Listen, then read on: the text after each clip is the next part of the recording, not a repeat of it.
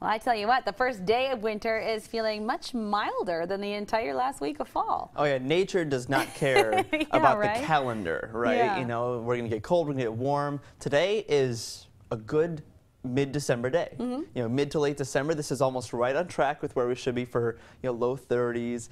But how often do we talk? Yeah. It was very pleasant, wasn't it? And one plus, it wasn't as windy today. I noticed that too. That was very nice. Yeah, so you don't need to bundle up in the layers. Now it's going to, of course, get a little bit cooler tonight. We'll talk, but look at our local radar. We did see a few of those snowflakes today. A few light passing snow showers or flurries here and there, most of which has been north and northeast of mid-Michigan, but we've been dodging a couple of those across our viewing area today.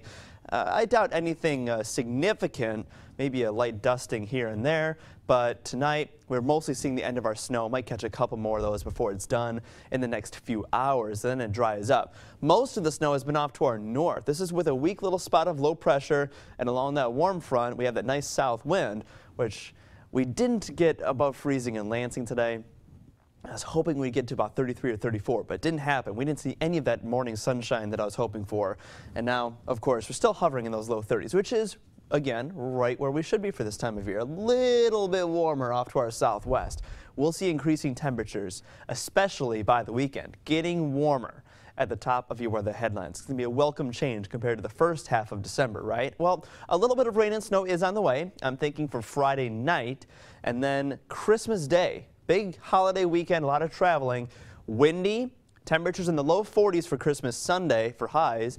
Evening rain is likely. We might luck out and stay dry Christmas morning, even Christmas afternoon, but by the end of the night, it's going to be pretty rainy all the way through Monday. So in our forecast tonight, we're not seeing rain yet. In fact, whatever snow we saw, it's pretty much going to be gone east in the next couple of hours. Tonight, clouds linger, maybe a few breaks here and there. Thursday starts cloudy. Decreasing cloud cover throughout the day. I think we'll see a little bit of that sunshine by late afternoon. Could help our temperatures get up a couple of extra degrees if we see even a little bit of that sun. But by Thursday night, it stays nice and clear. Gets a little bit cooler. Clouds return very quickly for Friday. Friday, don't expect any sun, and we will see increasing chances for snow through Friday evening. Here's a couple snow showers or flurries Friday evening, but by Friday night after about 10 or 11, we'll see some scattered snow. The harder part is we might see a little bit of rain mixing in. This is not expecting, we're not expecting anything significant here, but there could be a little bit of a minor accumulation through Friday night.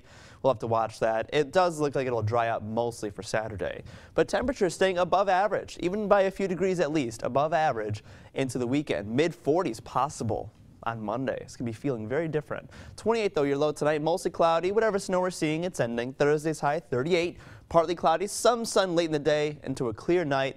Lows Thursday night down to 20. In the 7-day forecast, Friday, evening snow, maybe a little bit of mix. Christmas Eve, I'm thinking dry, but there could be some early morning flurries. And then Sunday, Christmas Day, likely to be rainy by the evening.